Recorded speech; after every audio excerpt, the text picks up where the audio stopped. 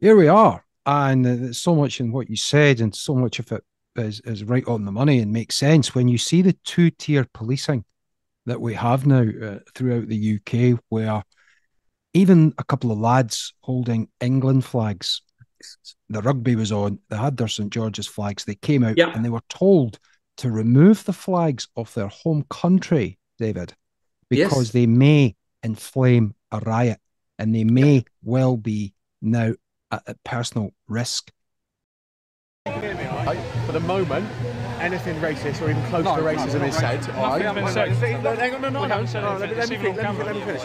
For the moment, anything gets anything close to that, all right? People are going to start getting arrested. This is just a verbal warning to let you know we're all on the same. Slowly but surely, there's incremental change where that's the people of this country, whether we want to call us indigenous, we want to call us the homogenous Mm. ones, the Yeah. white skinnies, all our rights and all our cultural values and our history is being eradicated. This is, Yeah. yeah. Yeah, And you're right. there Sorry. has to be a backstop, David. No, it absolutely does. I saw that incident, the one you're talking about, Mm, where in a sea of Palestinian flags, a couple of blokes have got the flag of St. George, the flag of England, and the police basically tell them, you need to check yeah. yourself because that could be racist. How is it possible to be racist in England with the flag of England?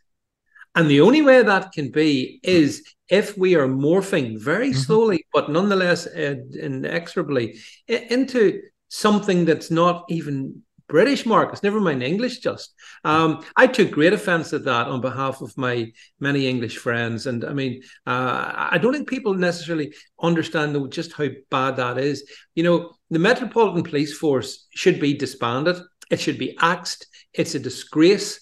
Sadiq Khan should be stripped of all power over policing in London, and the thing needs to be rebuilt back to Robert Peel's roots potentially, because you can't have a police force in London, in England, telling English people you can't have the English flag because it might annoy some people who are quite keen on a wee bit of tactical genocide from now on. You can't have that. It's just wrong, wrong, wrong, wrong, wrong. But it's not the first time. I mean, this is the thing, Marcus. If there was a one-off, you could say, well, a couple of coppers didn't get it right, but it's systemic. I believe it's systemic.